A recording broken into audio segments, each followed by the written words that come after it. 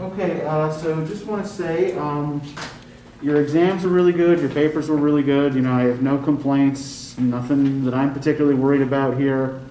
Do you guys have any questions about any midterm stuff or past assignments or anything like that?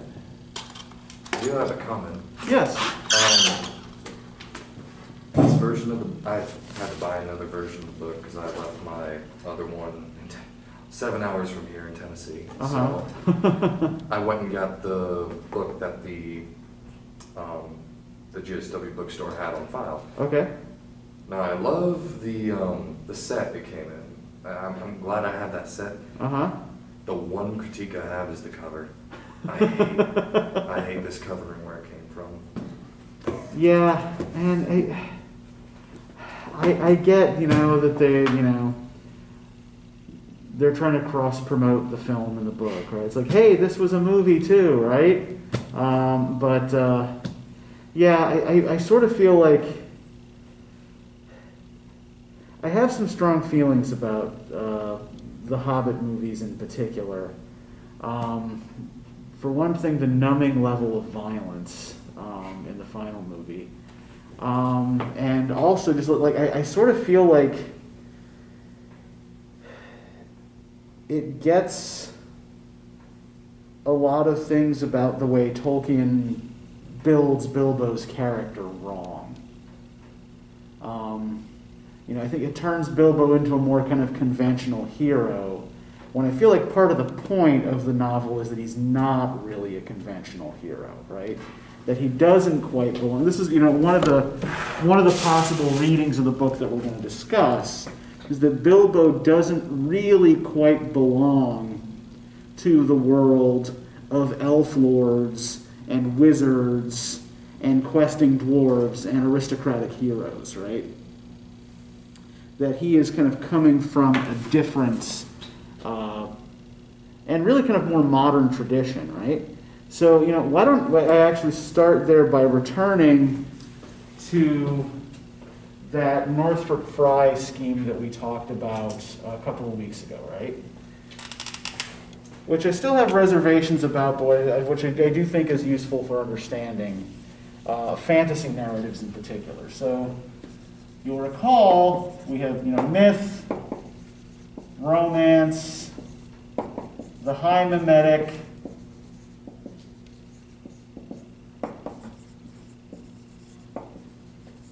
the low mimetic, and the ironic as our sort of genre possibilities, right? In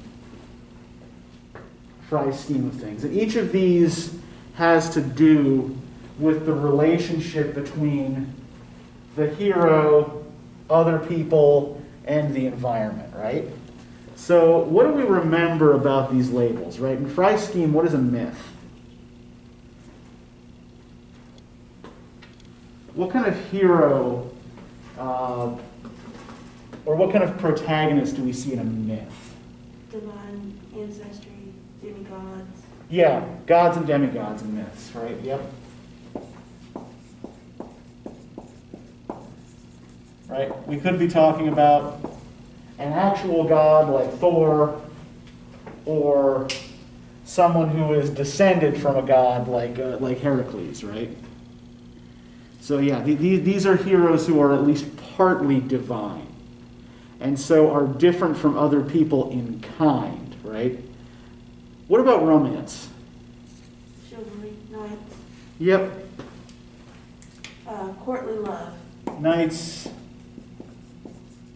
chivalry, courtly love, yep. I watched Monty Python over the weekend. Finally got through it. That was a fun movie. It is a fun movie. It's not going to count. Watch it as a silly place. But I think what Monty Python is doing is they're taking what is essentially romance material and making it ironic, right? Because the knights are foolish and incompetent and don't really understand anything about the world around them, right?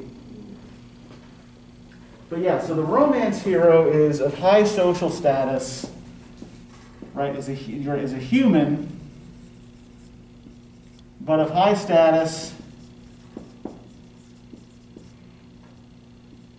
and superior, often supernatural ability.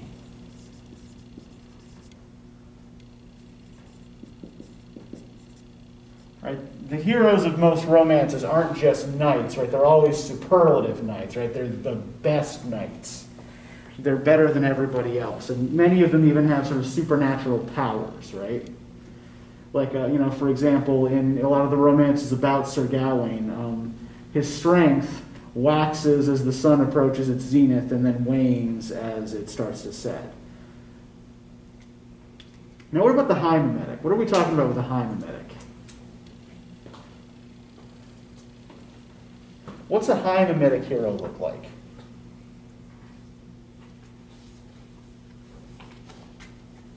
I have to switch to a notebook.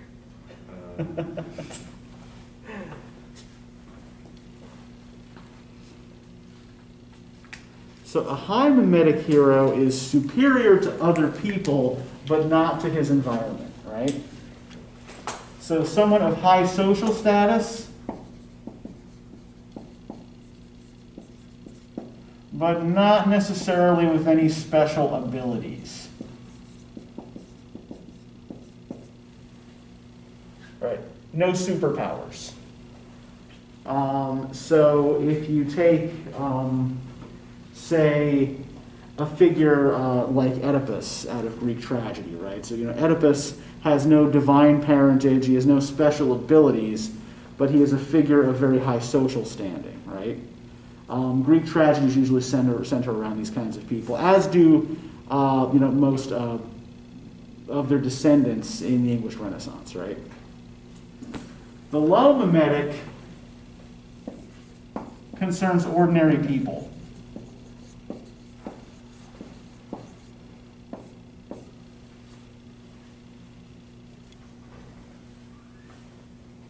This is the basic mode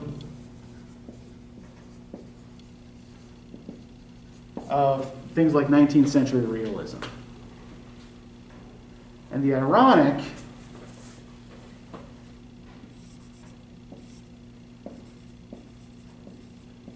deals with protagonists who are of inferior status, who are also inferior to the environment. So a good example of the ironic mode in Fry's scheme would be something like Kafka's Metamorphosis, right? Are either of you familiar with that particular text? Okay, so we've got, the protagonist, Gregor Samsa, wakes up to find that he's been transformed into a giant cockroach, right? Now, Gregor never seeks to understand his condition or to figure out how he's become a cockroach or, the larger existential issues surrounding this. Like, he wakes up and he tries to roll out of bed, put his coat back on, and catch his train to go to work, right? Like, he is fully aware at this time that he is a cockroach. But it doesn't seem to be his main problem, right? He's still treating his main problem as the fact that he has to get to work. So his lack of recognition, combined with his powerlessness compared to other people, makes him an ironic hero, right? So we see this often in modernism and experimental postmodern literature. Now, Bilbo Baggins in these schemes is usually described as a low mimetic hero.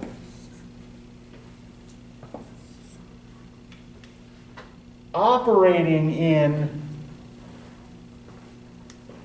either a romance or a high mimetic world. Right, so Bilbo's own comfortable little hobbit hole occupies this kind of Victorian realist end of the spectrum. But from that hobbit hole, he goes out and experiences a kind of wider romance world, right? That is full of monsters and heroes and all kinds of supernatural beings and events.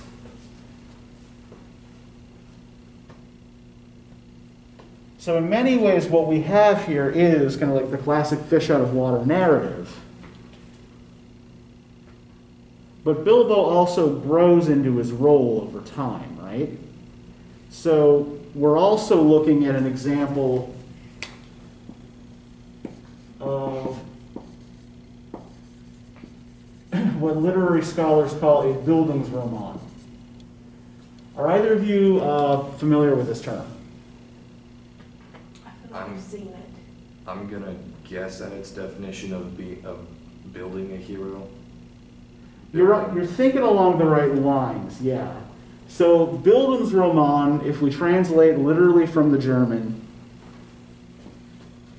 more or less literally, means development novel.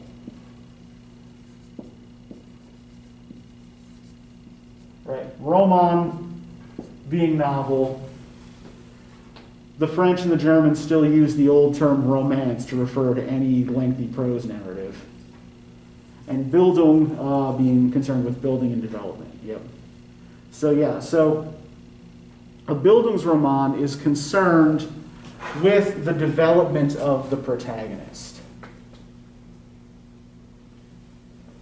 And usually these are concerned with, you know, the process of maturity, right?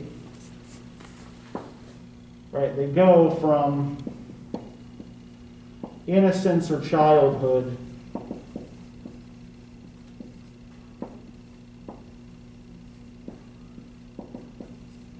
to maturity. And so it might be useful for us to look then at where Bilbo starts out. What do we make of Bilbo Baggins and hobbits generally at the beginning of the novel? They're neat. Okay, yeah. Yep, they are tidy, yes. Plump. They like good food. Yep. Yep, they like good food and comfort, right? Creature comforts. Yeah, that's a good phrase.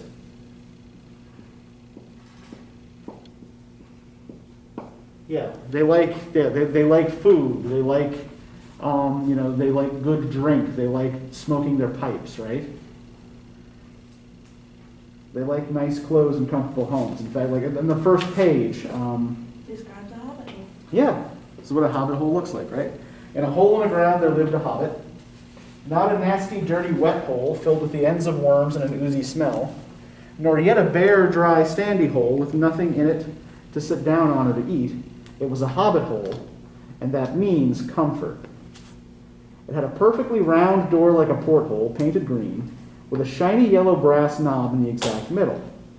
The door opened onto a tube-shaped hall like a tunnel. We can see why some scholars read this as being like a womb, right? A very comfortable tunnel without smoke, with paneled walls and floors tiled and carpeted, provided with polished chairs, and lots of pegs for hats and coats. The hobbit was fond of visitors. Okay, you typically don't get a lot of visitors in a womb, right? The tunnel wound on and on, going fairly but not quite straight into the side of the hill, as all the people for many miles round called it, and many little round doors opened out of it, first on one side and then on another. No going upstairs for the hobbit. Bedrooms, bathrooms, cellars, pantries, lots of these. Wardrobes, he had whole rooms devoted to clothes. Kitchens, dining rooms, all were on the same floor, and indeed on the same passage. The best rooms were all on the left-hand side going in, for these were the only ones to have windows, deep-set round windows looking out over his garden, and meadows beyond sloping down to the river. So there are a couple of things we can pull out of this, right? You know, apart from the womb-like structure here, like, you know, what is, we get a sense of abundance, right?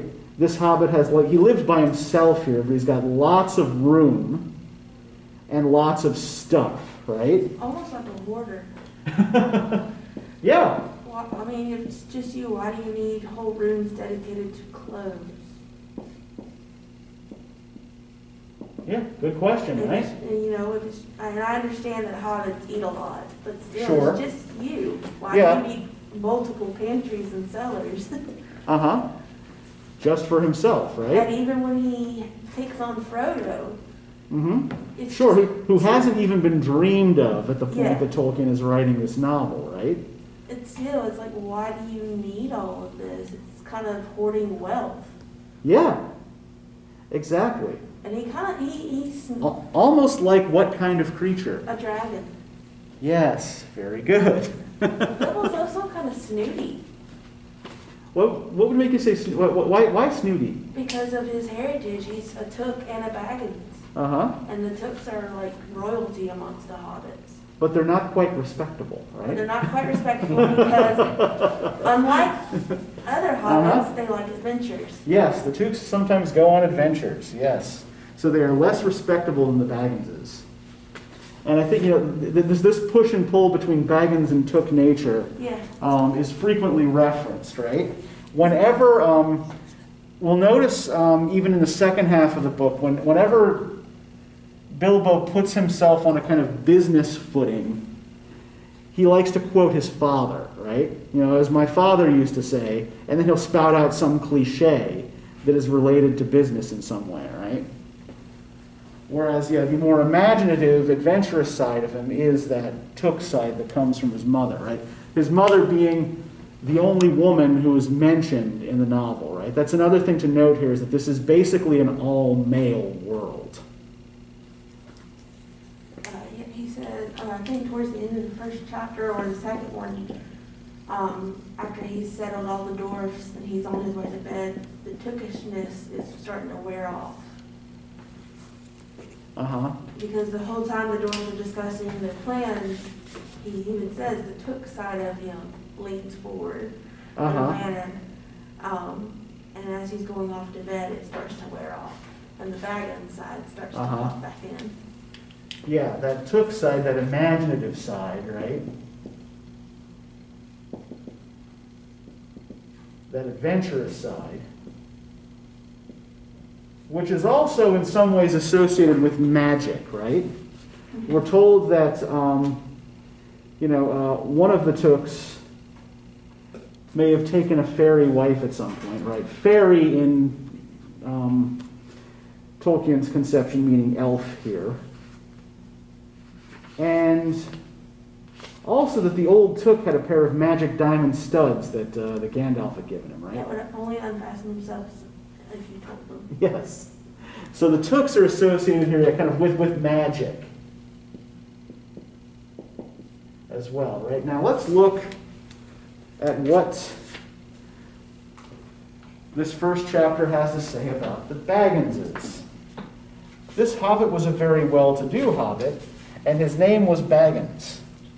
The Bagginses had lived in the neighborhood of the hill for time out of mind, and people considered them very respectable, not only because most of them were rich, but also because they never had any adventures or did anything unexpected.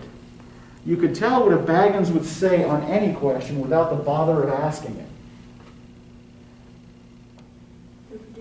Yeah. Their primary characteristic is predictability, right?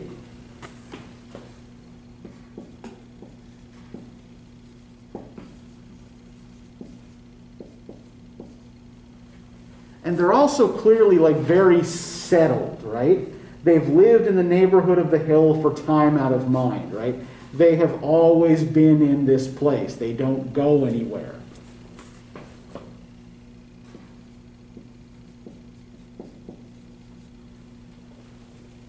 So we have this push and pull in this character between these two different impulses that are represented by these different sides of his parentage, right?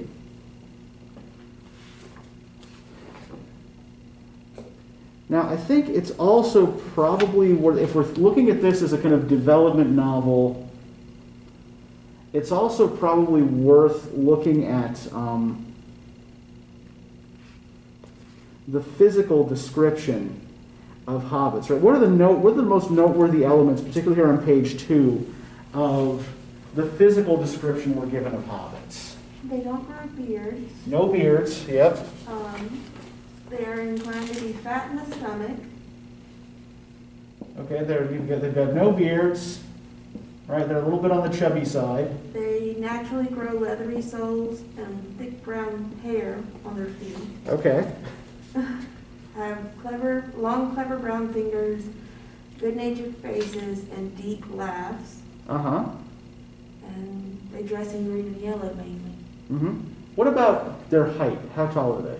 Half the height of Yeah, human. they're about half human height, right? Oh, and they can turn invisible. Or nearly so, yes. Or nearly so.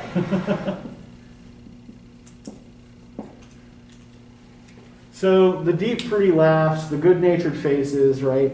That all references English country folk, right? But what about the lack of beards and being half human height? Children. Yeah, exactly. Little chubby people with no beards who are half human height. Yep.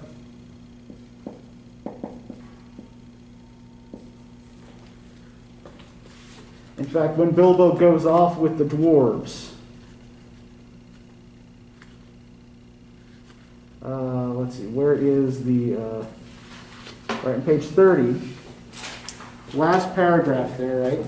That's how they all came to start, jogging off from the inn one fine morning just before May on laden ponies.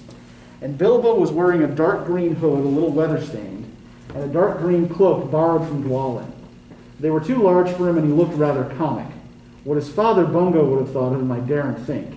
His only comfort was he couldn't be mistaken for a dwarf, as he had no beard. So he looks ridiculous in dwarf clothes, right? In part because they simply don't fit him. He's too small. He hasn't grown into the role yet. And I think that, the fact that his beardlessness is noted here as well, yet again, indicates that lack of maturity. Now, I do want to focus because I think that this exchange is important enough that I've actually published an article on this where Bilbo and Gandalf go back and forth about the semantics of good morning, because I think that this indicates something actually very important about these characters and about the novels, right? So one thing we have to remember is Tolkien's professional interest in language, right?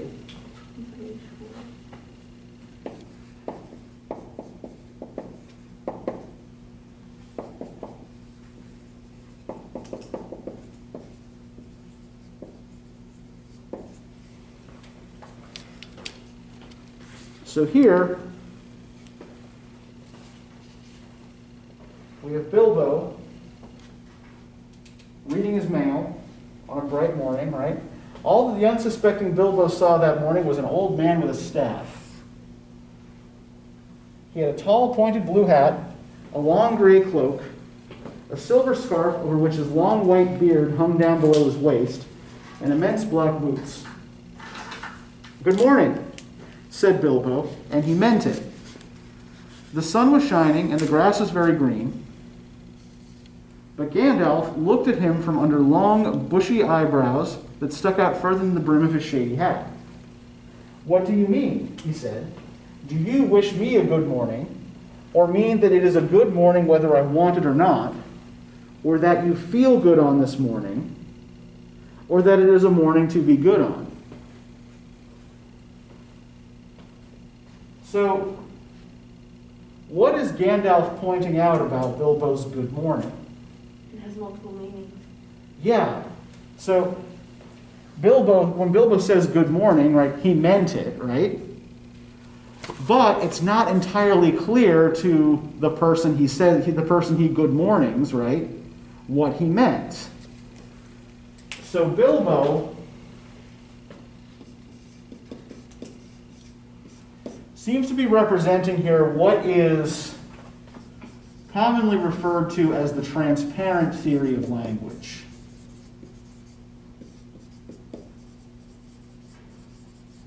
That is, that there's a clear association, or a clear relationship between words and the objects that they reference, right?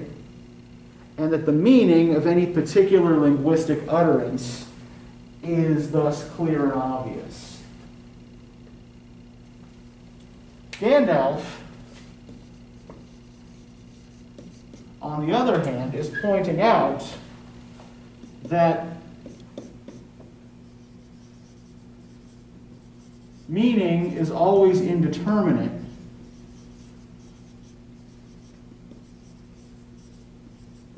without context.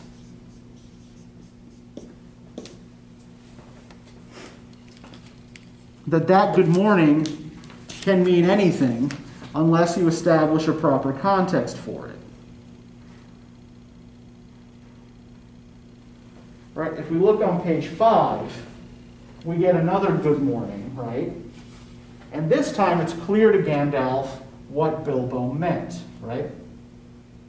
The old man did not move. He stood leaning on his stick and gazing at the hobbit without saying anything, till Bilbo got quite uncomfortable and even a little cross.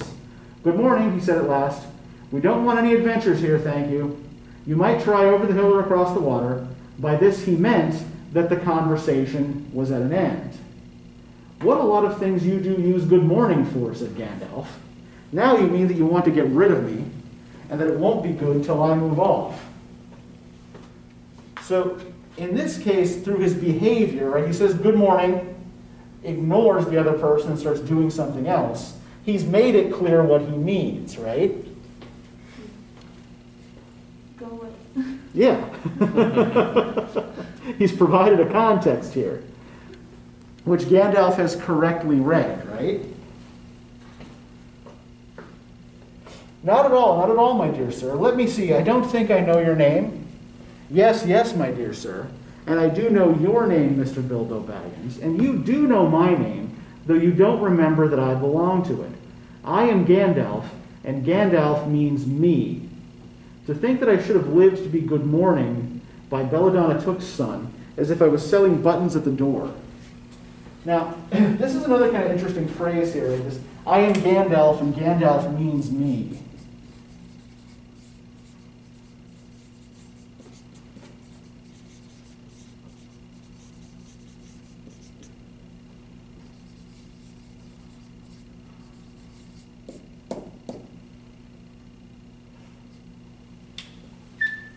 So,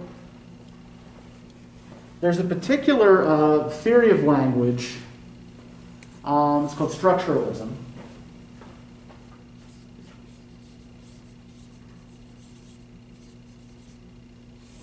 And when Tolkien was a young professor working at the University of Leeds and then at Oxford, structuralism was making a big splash in European departments of linguistics. So the basic premise of structuralism is that a sign, which can be a word, basically any kind of symbol, right, is made up of two elements.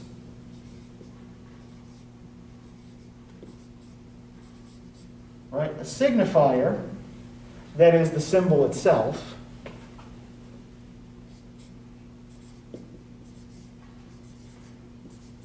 combined with the signified, right? That is the object or concept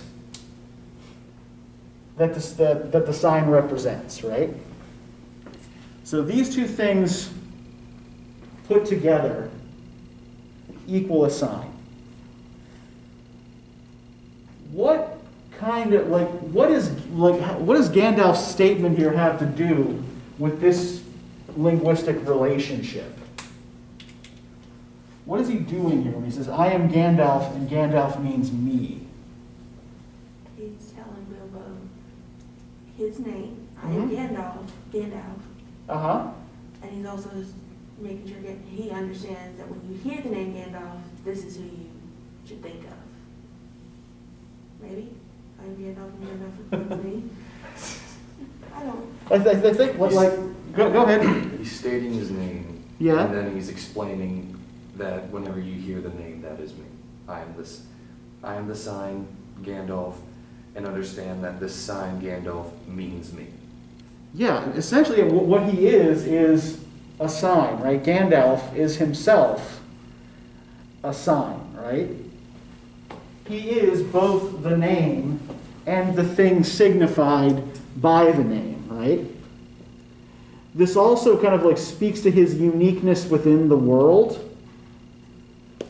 Now, this happens again in the Riddles in the Dark chapter. We get a similar idea. When Bilbo first meets Gollum.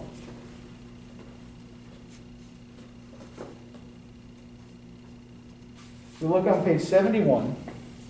Deep down here by the dark water lived old Gollum, a small slimy creature. I don't know where he came from, nor who or what he was.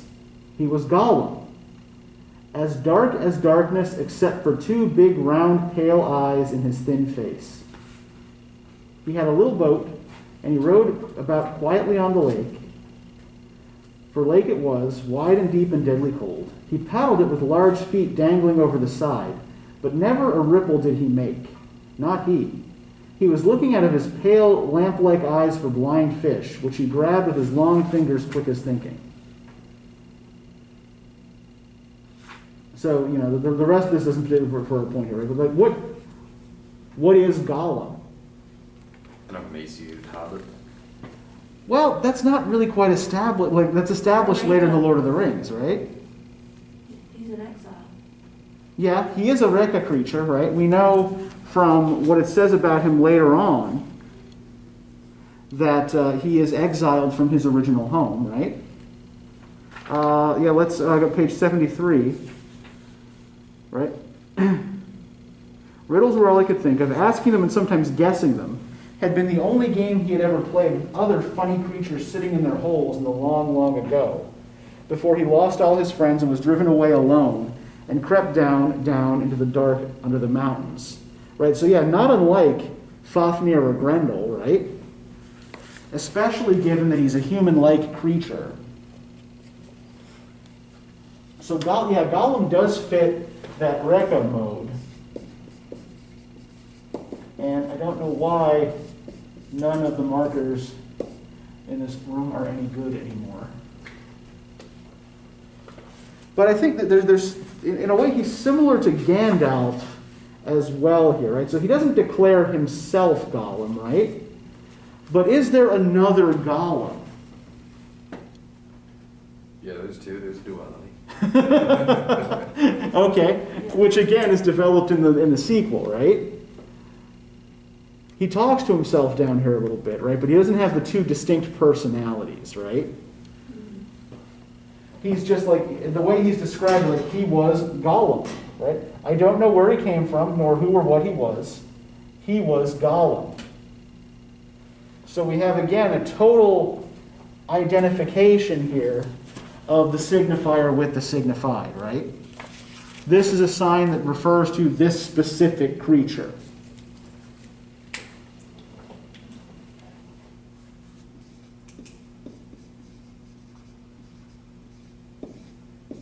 And the reason I point this out is because so much of Bilbo's early success and his development has to do with coming to master language in various ways. So at the beginning, he has very little control over language, right? Most of his attempts to talk his way out of trouble, for example, end up being disastrous. The trolls. Yeah, the trolls, right? Yeah, what's probably like what happens with the trolls when he tries to bargain with them? I'm a bird hobbit. Yeah, he actually creates another kind of unique signifier here, right? Accidentally, right? Yeah. we look on page 36, right, the purse says, ear, who are you? Blimey, Bert, look what I've caught, said William. What is it? Said the others coming up. Lummy if I knows. What are you? Bilbo Baggins, a hobbit, said poor Bilbo, shaking all over and wondering how to make owl noises before they throttled him. A hobbit, said they a bit startled. Trolls are slow in the uptake and mighty suspicious about anything new to them. What's a hobbit got to do with my pocket anyway, said William. And can you cook 'em? Said Tom. You can try, said Bert, picking up a skewer. Right, so the hobbit here is the result of a mistake, right? Or an attempt to cover a mistaken language, right? Where does the hobbit come from? He's going to say burglar. Yeah. But, one, he realizes that it's not really, it's probably not a good idea to identify yourself as a burglar to the people you were trying to burgle, right? Yeah. And also, he hasn't grown into that identity yet. This is his first attempt to burgle something, and it's been a dismal failure. So he reverts to describing himself in more familiar terms, and in so doing accidentally becomes this hybrid thing, the hobbit, which is then played up here for comic effect by the trolls. Right? Perhaps there are more like him around about, and we might make a pie, said Bert. Here, you. Are there any more of your sorts sneaking around in these here woods, you nasty little rabbit? Said he, looking at the hobbit's furry feet. And he picked him up by the toes and shook him. Yes, lots, said Bilbo, before he remembered not to give his friends away. None, no, not at all, not one, he said immediately afterwards. Are both of these statements true? Yeah. There are a lot of hobbits, but none of them are there. Well, and also there are dwarves, right? Yes, but none of them are there. The dwarves he came with, but no other hobbits here, right? So this statement is slippery, right? Yes, lots. Sure, yeah, I've got friends around, right? But no, none at all, not one. What do you mean, said Bert, holding him right way up by the hair this time. What I say, said Bilbo, gasping. And please don't cook me, kind sirs. I am a good cook myself, and cook better than I cook, if you see what I mean. I'll cook beautifully for you, a perfectly beautiful breakfast for you, if only you won't have me for supper. So he's also here playing on active and passive meanings of the word cook, right? Right. If you don't cook me, I will cook for you. So he's starting to find his footing here when the trolls forget about him and start fighting each other, right? Yeah. But for the first half of the novel, right, a lot of this is Bilbo kind of trying to figure out his way around language and find his way through it. Now, to point back to the riddle contest,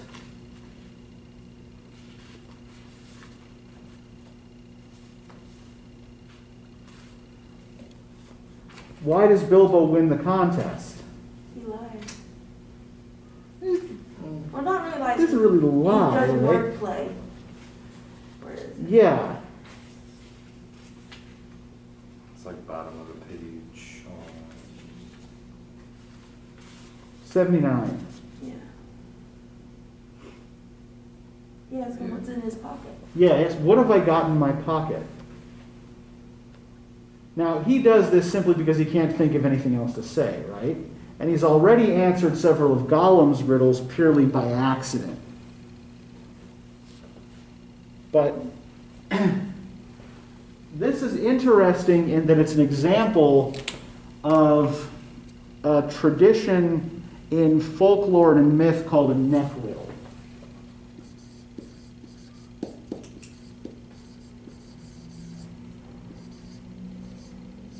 So here's how a neck riddle works, right? We find it frequently in the Norse sagas, which is actually, the Norse sagas are a big general creative source for the Hobbit. All of the names of the dwarves are taken from a Norse poem called Voluspa, as is the name Gandalf, although in that poem Gandalf is one of the dwarves. So a neck riddle is a riddle in which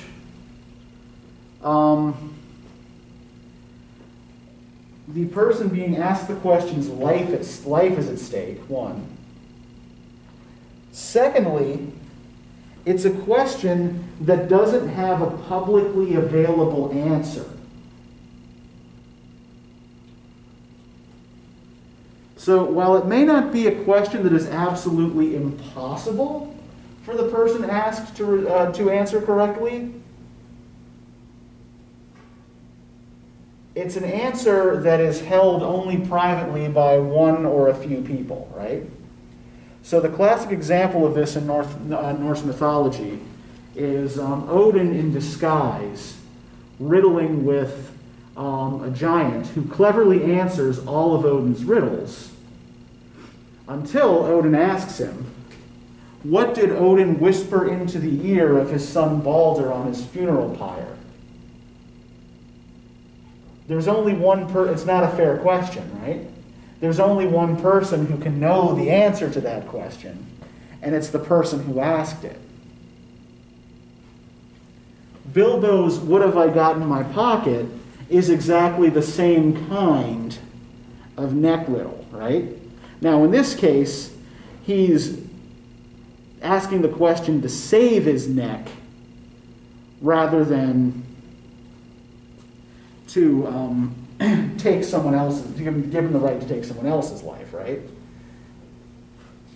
He doesn't want Gollum to eat him, and he wants Gollum to show him the way out. But this does bear a strong resemblance to that particular folklore tradition. Now, did you notice any particular pattern in the riddles that are asked here? Teeth, eggs. Oh, teeth, yeah. Wind. Eggs, time. wind. Teeth, egg, wind, time. Dark. Mm-hmm. Chestnuts. Half a moment. Mm-hmm. The sun on the daisies. Mountain. Yep. So let's divide these up, right? By who asks what.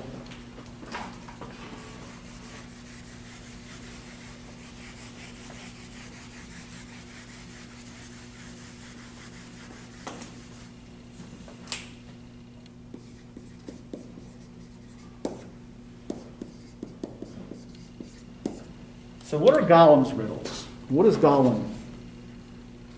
So the first one is mountain, right?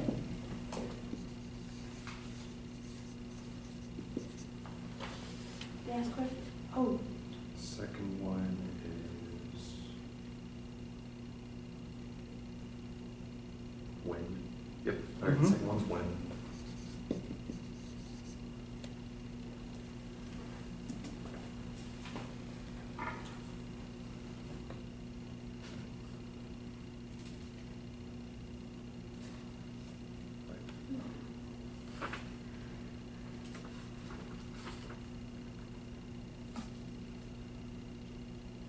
Daisies.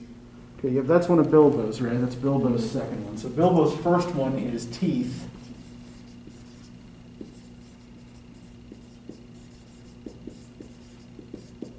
The second one is sun on the daisies. Then Gollum's third riddle. It cannot be seen, cannot be felt, cannot be heard, cannot be smelt. It lies behind stars and under hills, and empty holes it fills. It comes first and follows after, ends life, kills laughter. Yep. A box without hinges, key, or lid, yet golden treasure inside is hid. Eggs. Yep. Eggses. Yep, eggs.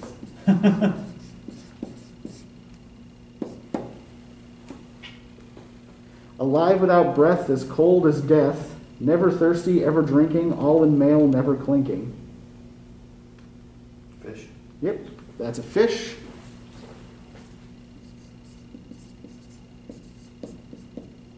And when he asks the fish riddle, right, fish is the thing that he usually eats. And at the same time, like to throw Bilbo off, is it nice, my precious? Is it juicy? Is it scrumptiously crunchable, right? He's treating Bilbo like a piece of food as well. No legs lay on one leg, 2 legs sat near on 3 legs, 4 legs got some.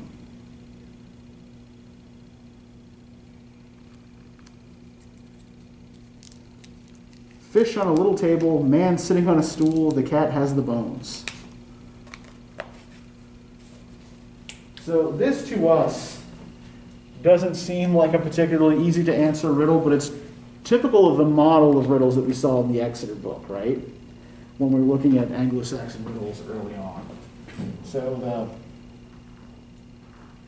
fish, man, cat riddle.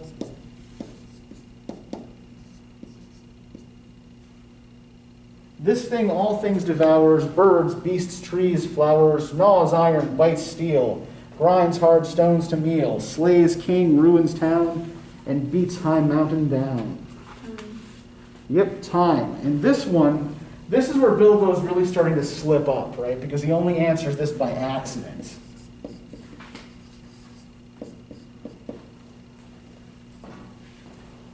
And then the ring, the neck riddle, right, at the end. You know, they're riddles about things I know about. Yeah, exactly, yeah. So yeah, this is, in particular, Gollum's, right? That he lives under a mountain in windy caves where it's dark. He subsists on a diet mostly of fish and goblin when he can catch one unawares. And time is basically meaningless to him, right? That's kind of the weird, it's almost ironic that the last thing he asks about is time, because you've got this creature who seems to live in a kind of timeless world, right? Pardon? A void. Yeah. Whereas Bilbo's riddles all seem to kind of hit on memories that are distant for Gollum, right? Gollum doesn't have very many teeth. Thinking about the sun on the daisies makes him angry, right? If we look on page 75, right? Said Gollum. He's also associated with these sibilant sounds, right?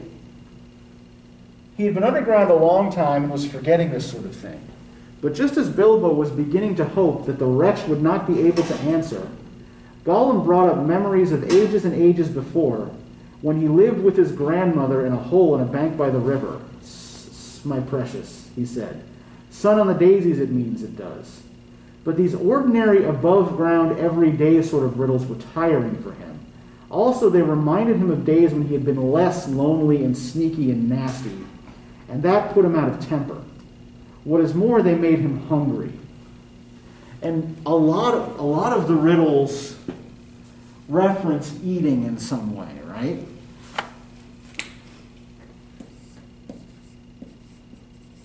Many of them are concerned with eating or with food, right? Even if the answer isn't directly concerned with eating or with food. But a lot of Gollum's riddles themselves are concerned with biting and chewing and devouring, right? As we can see, are Bilbo's. In fact, the sun on the daisies is just about the final neck riddle are just, well, the final neck riddle is what he says to avoid being eaten, right?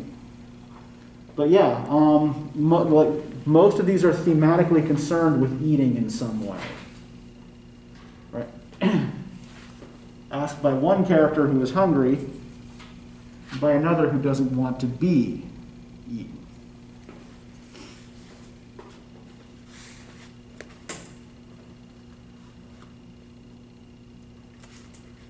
So, it's also, I think, kind of important that in this chapter, this is both where Bilbo discovers the ring and remembers that he has a sword. If we want to go, full Freudian here,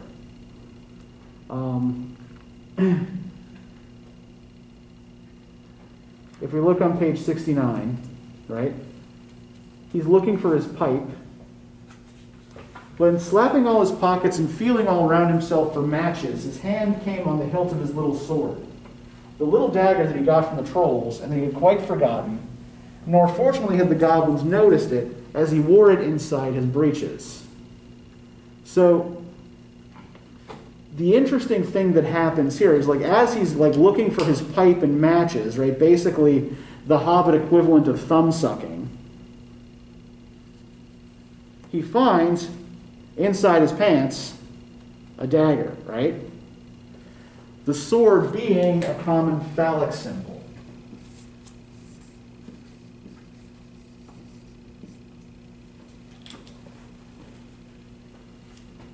So one possible implication of this, right, is that the situation is forcing him to, quote unquote, man up.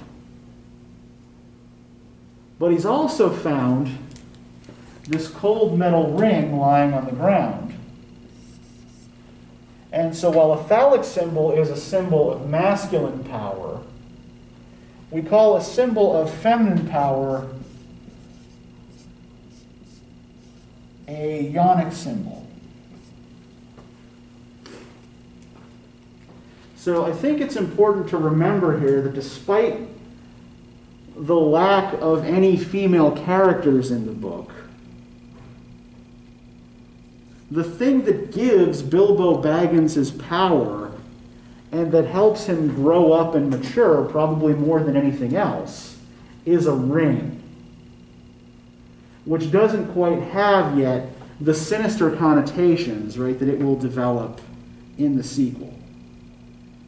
Here, it really is just a magic ring that he happens to find because Gollum got careless and lost it.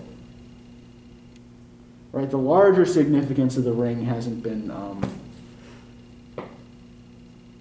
really been brought out yet. Pardon? I said discussed yet. Yeah. And I think partly because in 1937, when Tolkien is writing this,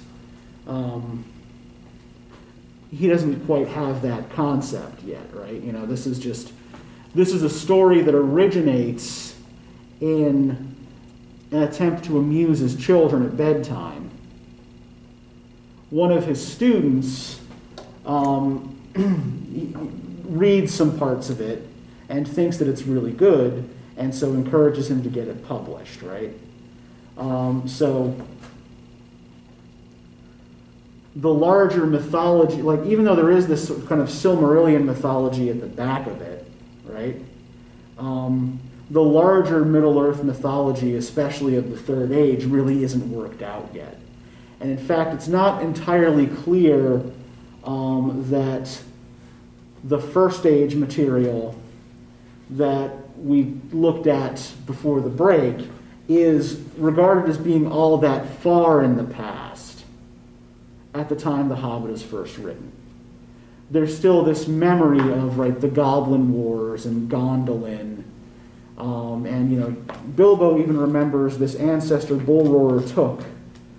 What was that? The Mines of Moria, I think, yeah.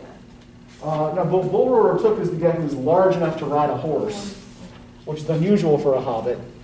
And he charged the ranks of the goblins of Mount Graham on page 18 in the Battle of the Green Fields, and knocked their king Golfinbol's head clean off with a wooden club. It sailed 100 yards through the air and went down a rabbit hole, and in this way the battle was won and the game of golf invented at the same moment.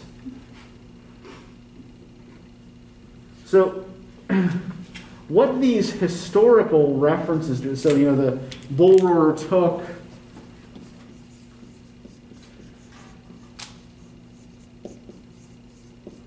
the references to Gondolin, Goblin Wars, right? We've already heard the necromancer referenced once in the novel. There are references made to a war between the dwarves and the goblins, right? So what we can see here is that there is a kind of history of this world that is outside the plot of this single story, right?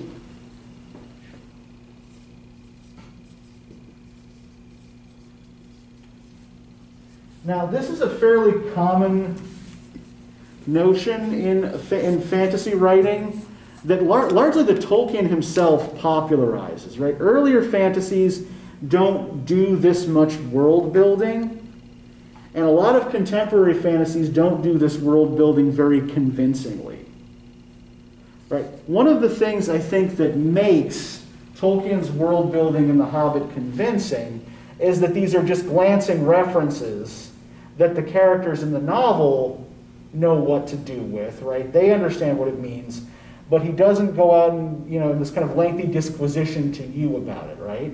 It's not like a whole digression. No, yeah, it's not a digression at all, right? It might come up in a conversation, right? It's not a Stephen King chapter. Yeah. Or, there's no point in interrupting the narrative to explain a little bit of world building, right?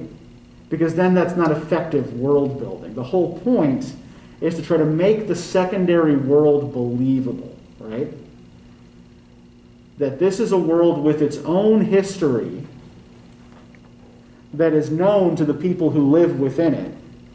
And people who live in this world wouldn't need this explained to them, right? They know what Gondolin was. They know who the necromancer is, right? So we didn't end up talking about on fairy stories, right? But this is, kind of develops one of the principles that he talks about here, right?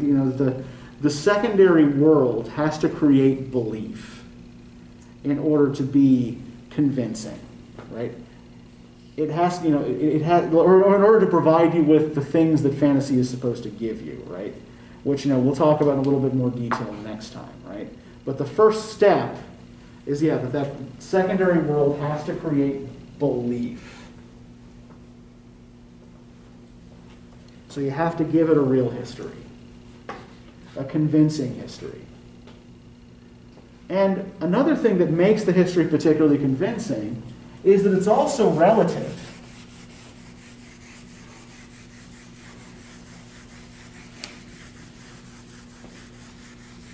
For example, to take the Goblin Wars.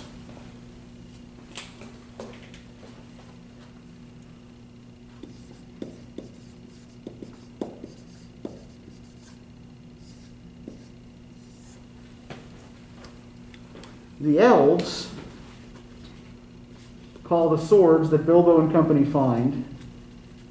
Orcrist. Yes, Orcrist and Orcrist and Glamdring. Mm.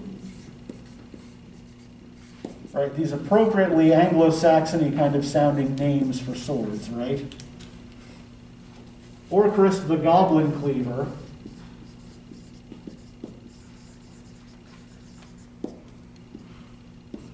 And Glamdring the Foe Hammer.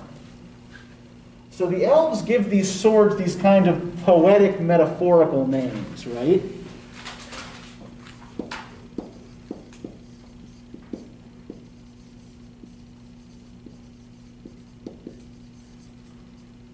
What do the goblins call these swords? Beater and bleeder. No. You're thinking along the right lines Forearmer is here. beater, I know that.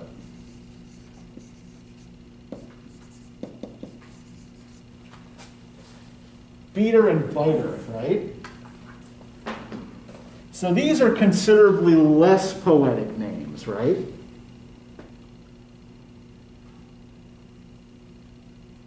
The kinds of names that might be conceived by the people who were usually on the receiving end of those swords, right? Rather than actually making use of them. So these also fit in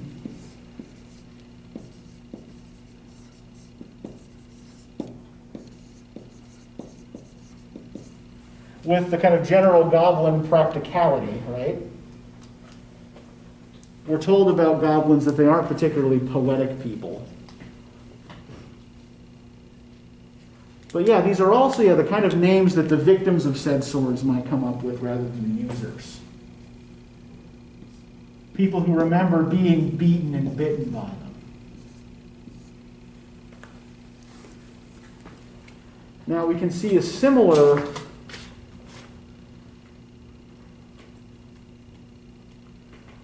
relationship described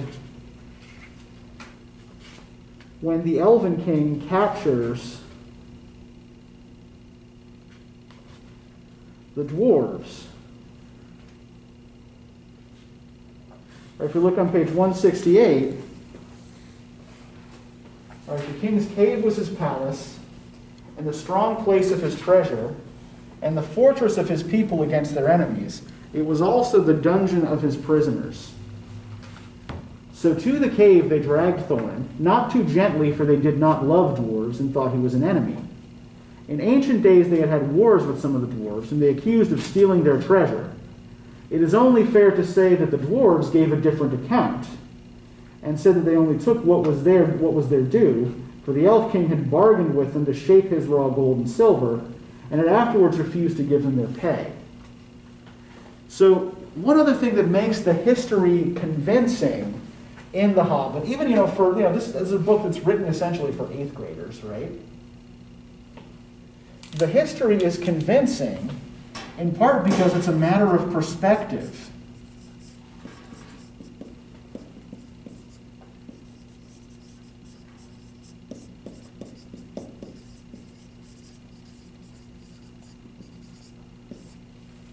Right. While there may be agreement on the basic shape of events, different groups view those events through different prisms.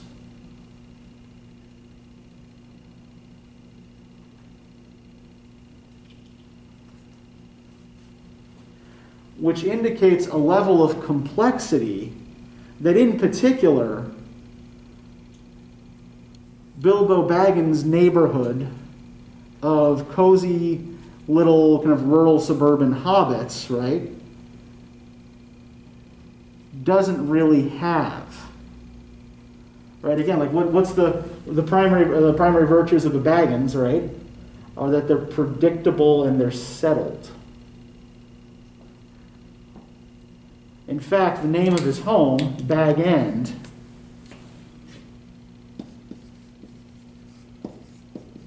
is a literal translation of the French cul-de-sac. And we all know what a cul-de-sac is, right, in like neighborhood design, right? It's one of those kind of like circle, like it's a neighborhood that empties out into a circle, right?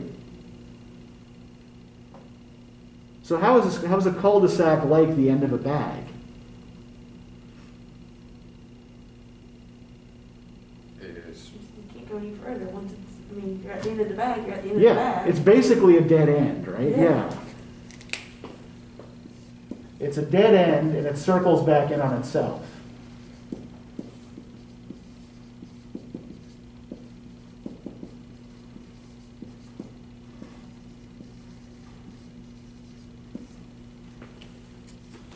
This kind of enclosed private world, right?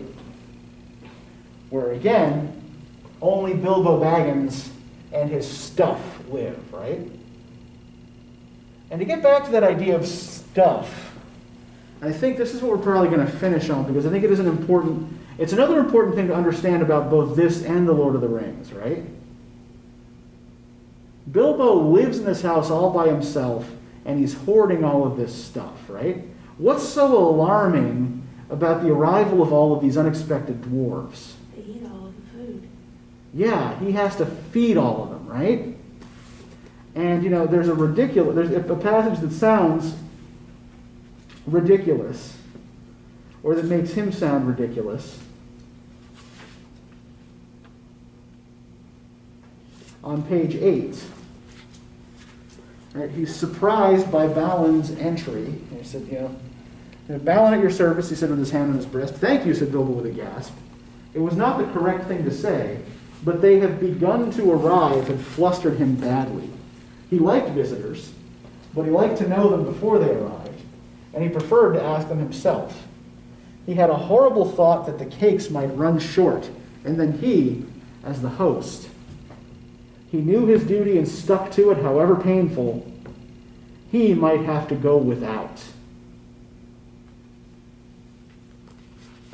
So a lot of what we're going to see in Bilbo's maturing process is, in addition to a growing control over and mastery of language, an ability to let go of things, to give things up, to renounce things. Right, so he gains the ring and he gains maturity, but there are also a lot of things that he has to lose along the way. And that is, I think, the journey really kind of starts here with his realization that he might have to go without cakes, right? Oh no, the horror. How many of us go without cakes every damn day, right? But I know more than that, and like when he leaves, I don't have any travel handkerchiefs, or there's 2 times he's like, I just wish I could be home in my chair with the kettle just singing, or when he's there in Rivendell, he's like, this time of the year they would be haymaking and blackberry making. Yeah, he actually does have to leave without any of his stuff, right? Yeah. He doesn't have time to pack. He has to get out too quickly. He grabs his walking stick, and that's about it. And there's a point where he says, he's angry about something the dwarves have said about him, and he says he decided he would go without breakfast to be thought fierce, right?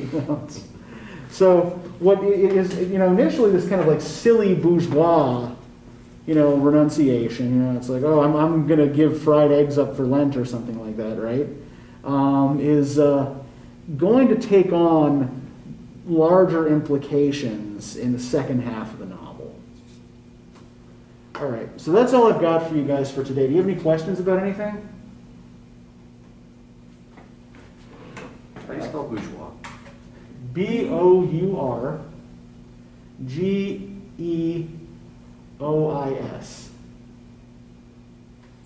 I knew I wouldn't be able to get it myself, so I had to ask. I'm pretty sure I spelled it correctly. I thought there was an E on the end, bourgeois. Or is that Bourgeoisie. Yes. Yes. I mean, at the same time, you kind of have to sympathize with Bilbo. If you had just settled down, poured your tea, was nice and comfortable, and then all of a sudden 13 dwarfs and a wizard come in, you'd be a little mad too. Sure.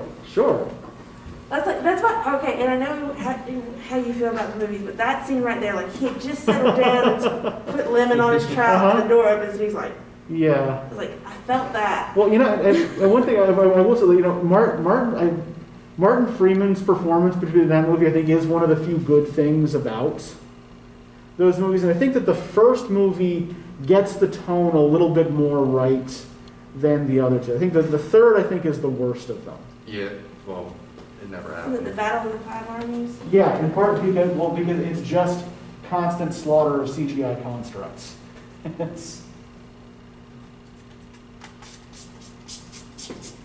Did we get to keep up with books? Oh, yeah. And even the second movie, there are moments like when they're riding the barrels down the river that felt like I was watching someone else play a video game. Yeah, I know that. I feel like they were sponsored by GoPro to do those shots. But at the same time, that would kind of be a fun ride too. Oh, sure. Yeah, well, that was what my wife's thought was theme park ride.